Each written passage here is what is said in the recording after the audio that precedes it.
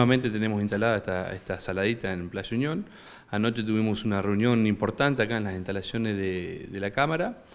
Varios comerciantes se acercaron preocupados y bueno, con algunas inquietudes. Tomamos la decisión anoche de hoy a la mañana, de ir un par de comerciantes que puedan acercarse, de ir a la municipalidad y hablar con el secretario político de la municipalidad, quien es Sousa. Bueno, hoy fuimos tipo 10 de la mañana y no nos atendió. La verdad nos dijo que estaba ocupado, que no nos podía atender recién la semana que viene.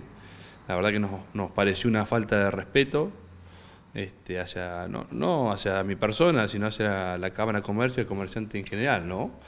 Así que bueno, también debo decir que nos atendió el director del área de comercio y nos dio las explicaciones pertinentes, ¿no?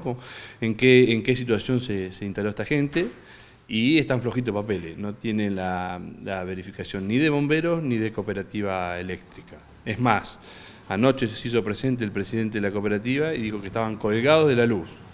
Otra falta de respeto más para el comerciante local que todo el año paga su luz, ¿no? Desde el sábado están trabajando y la autorización la municipalidad firmó ayer lunes. Así que bueno, no están en regla los muchachos. La gente busca precio, va a la Saladita, obviamente sale 3-4 veces menos que en un comercio del centro de Rawson, es obvio porque no pagan ningún tipo de impuestos. Lo que debe entender la gente también, que el comerciante de Rawson ha pasado un duro 2018, unas ventas bajas, cierre de comercio, y esto es perjudicial para todo el mundo.